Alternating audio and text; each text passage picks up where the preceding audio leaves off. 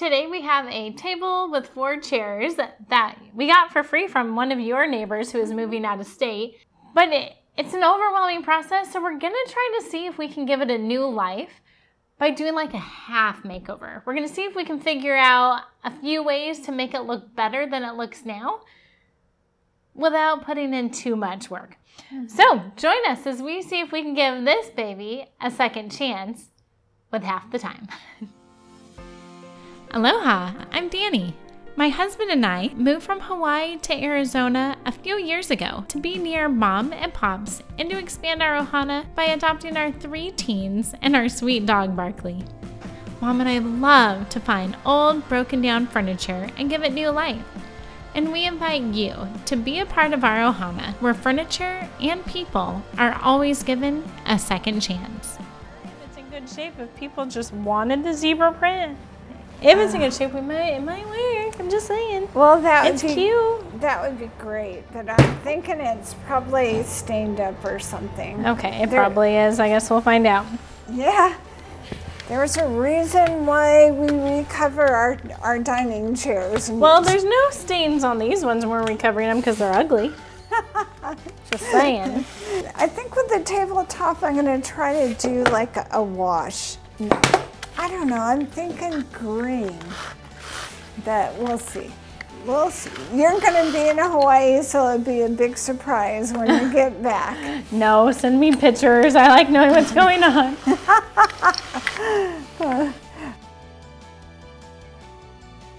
All right, let's see what we're working with here. Now that we've unscrewed the cushion from the chair, we're going to start by removing all these staples to see what's under here. And it took forever.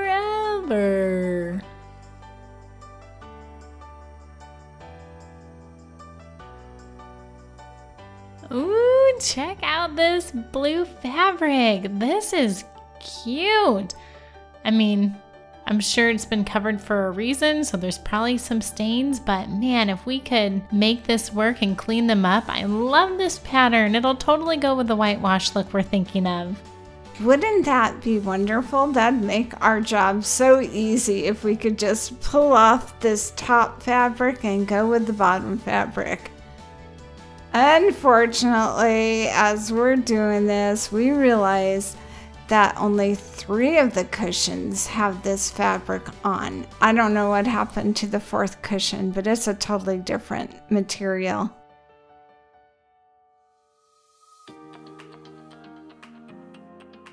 Okay, so I wanted a really quick fix for these chairs because, as a lot of you know, chairs can take forever.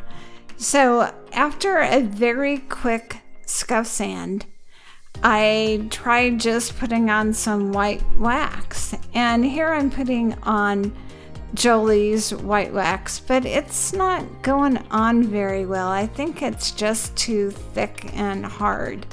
So I'm gonna have to try something else.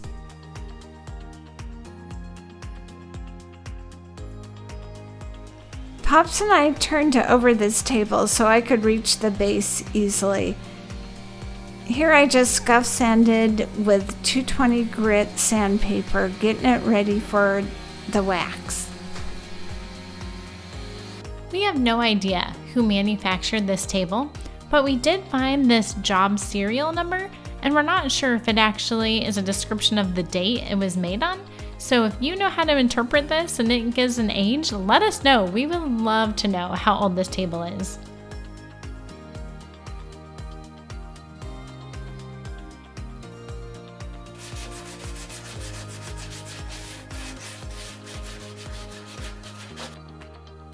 I started off with a Jolie white wax, but it wasn't working for me. It just wasn't going on very well.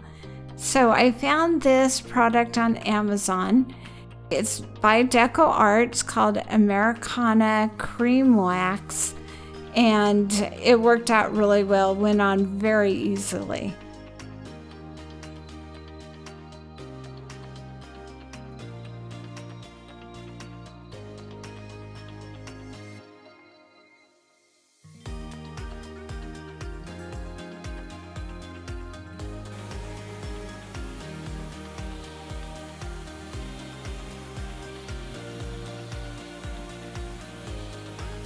The finish on this tabletop was in very rough shape, as many tables are after many years of use. So I sanded it back down to the raw wood, started off with 120 grit paper and moved on up to 180 and 220, and it came out smooth as butter.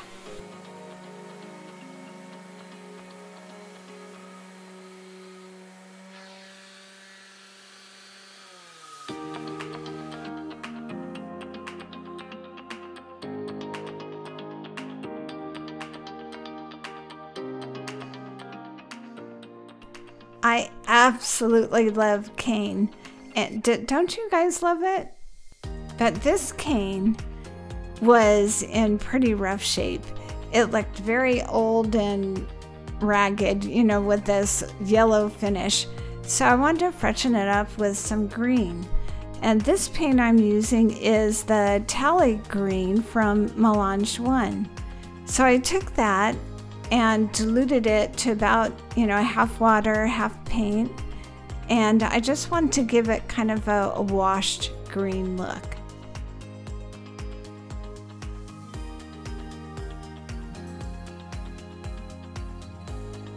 I took that same watered down paint and just brushed it onto the table and wiped it back with my cloth just to take off any excess. I also used some water in a spray bottle just to keep it wet, because once it dries, you just can't take off the excess. So be sure and keep it wet as you're doing this.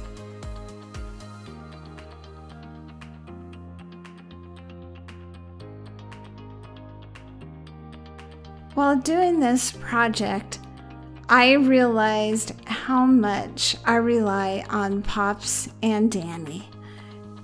Dani's in Hawaii and Pops is on his sick bed. He contracted West Nile virus, and boy, do I miss my support team.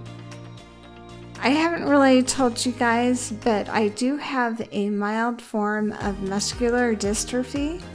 So over the years, especially these last few years, I've really started to understand how important it is to have people around you who are willing to support you and encourage you.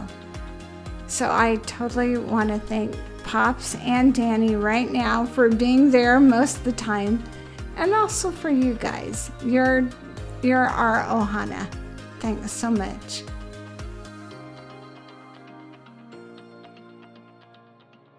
Well, after I put that layer of green down, I didn't really like it. It was just a little bit too green.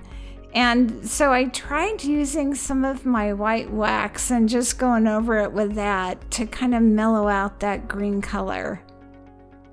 Unfortunately, I didn't like the way that turned out either. It was just too splotchy. So I did kind of sand it down, and then I pulled out the white paint, watered it down, and did a whitewash over the whole thing.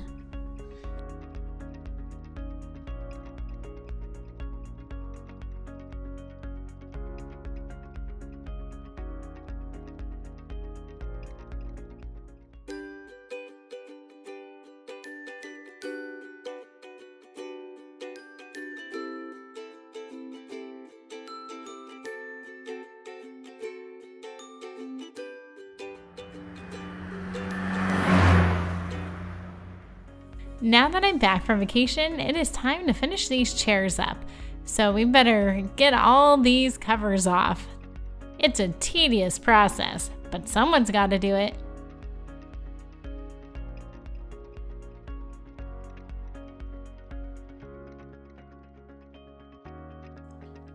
Alright, we are down to that final layer, this goldenrod velvet, and we're not even going to worry about trying to get this off because it is quite secure on there.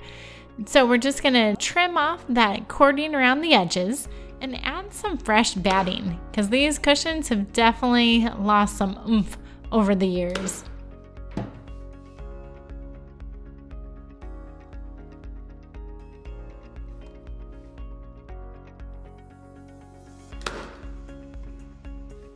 My mom and I want to pause for a moment and let you know how grateful we are for all of you.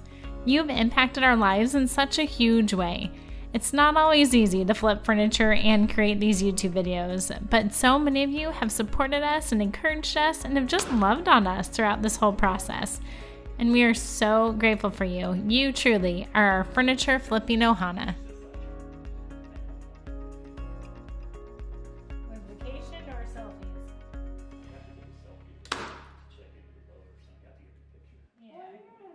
So now it's time to apply the final fabric.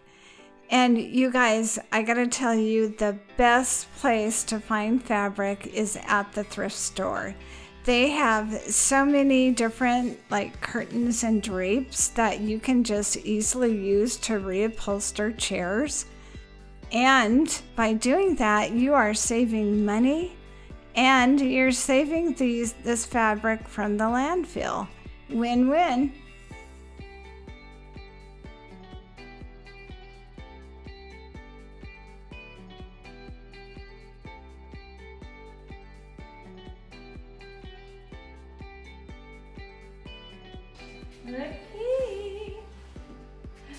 Look at that.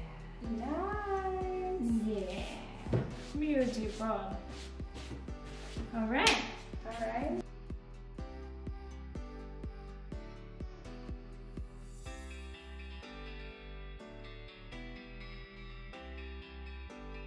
Already in here. So I gave her 4 options and every time and hands down.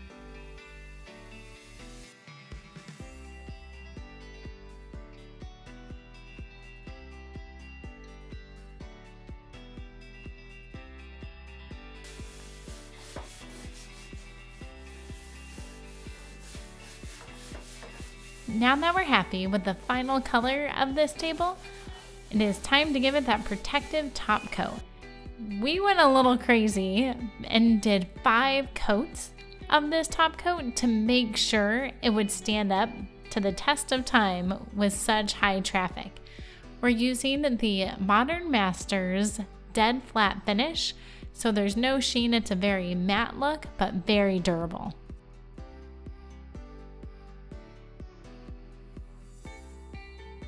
All right, this half makeover is done and in the books. But was it really a half makeover, Mom?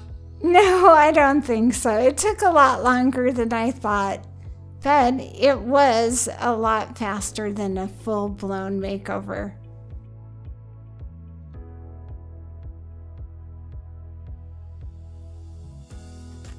Dani and I have never done a style like this, and we're not even sure what to call it. In your comments, can you tell us, is this shabby chic, French country, or maybe cottagecore? Thank you guys so much for watching. We hope you'll subscribe if you haven't already, leave a comment, like this video. It all helps us in so many ways since we're so new and just getting started in the YouTube world. We appreciate you and we hope you have a great week. Aloha! We should do that together though.